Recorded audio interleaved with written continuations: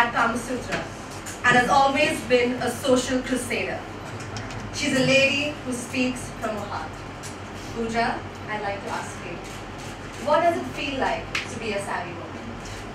What does it feel like to be a savvy woman? Well, I'd be very honored to be a savvy woman because you only get one of them a month, and and it's obviously something that's very close to my heart because Magna as a group, I've grown up with. My entire career has been Stardust and Savvy and all these wonderful publications that the society and it was so integral to our childhood because that's all there was. We didn't have the internet, we didn't have any other form of any other medium that informed us as to what was going on in the world of glamour and entertainment. And it was a big high to be on the cover of a magazine, and Magna cover was like the premium, and you just wanted to be there.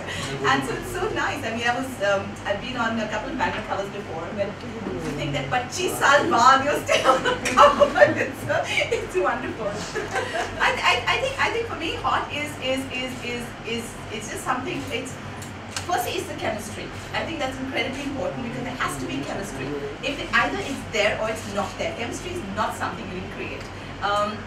That's the most important factor in a relationship.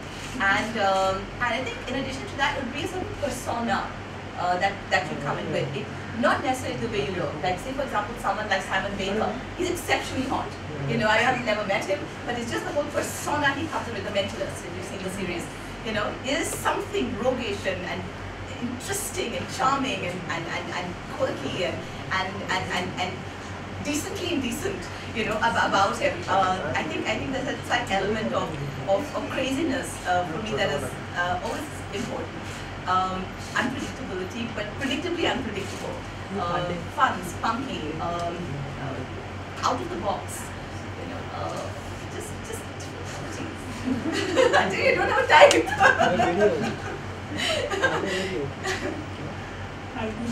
What is your definition for feminism? My definition of feminism. My definition. Feminism essentially would be a movement started to gather rights for women, to make sure that we are on an equal platform.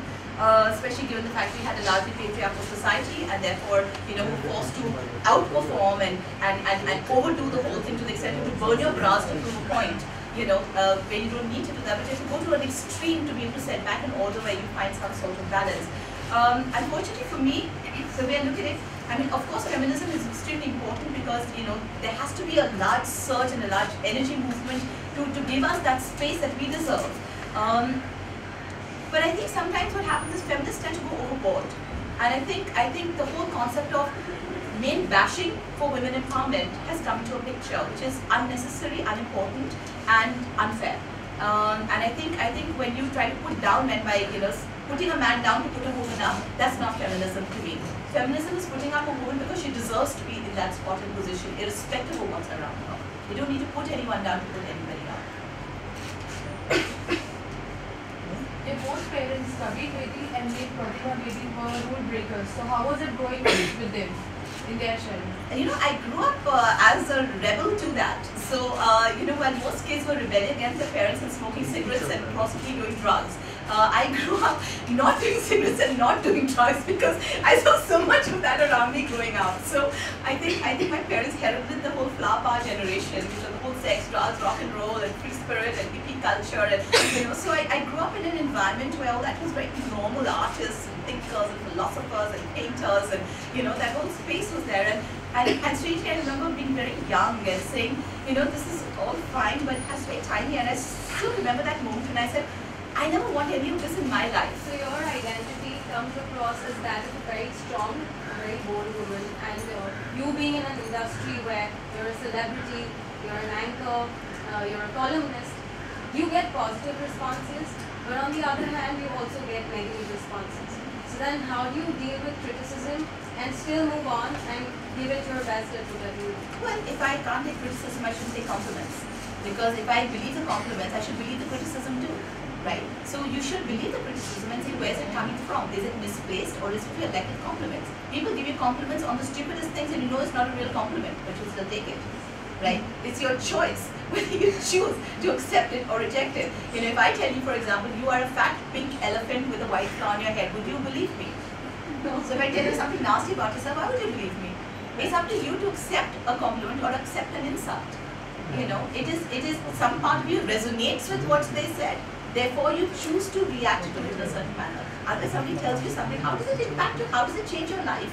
How sad that that person is suffering in their head so badly that there's this construed notion about who you are or what you do. But how nice that they're so bothered about your life. How nice that they're willing to extricate themselves from their boring, mundane existences and actually dive into your life to actually make judgment and be on top of it and keep scrutinizing you. How wonderful to be so important. You know, I mean, that's the way I look at it. It's all perspective. Everything is perspective. It's just how you choose to see things. You know, it's only you that empowers yourself. Recently, our government took a very good step, bold step, to increase the stretch of black money holders. I think it's a wonderful move. You know, it's something that we've been going on about. I think the greatest problem in this country has been corruption on every single level. It's been from the highest levels of authority to the janitor who's working in some office who demands some money to push a file through. I think, you know, whether it's gas connections or whatever it is, on every level, the common man to the rich man has been impacted by corruption. All the cess money that's collected, it filters down the whole system, and at the end of the day, what you have midday meal schemes where, you know, the most watery, pathetic food is being served. You have schools apparently that are open where there are no teachers teaching. You know, so I think corruption has been a massive issue in our country, and anything, any move that in any manner stems corruption or makes all those people with all the hordes of money suddenly WTF? What happened? I think it's great. I think it's fab. Thank you. We'd like to end the proceedings by thanking Pooja and all you wonderful people. Thank you.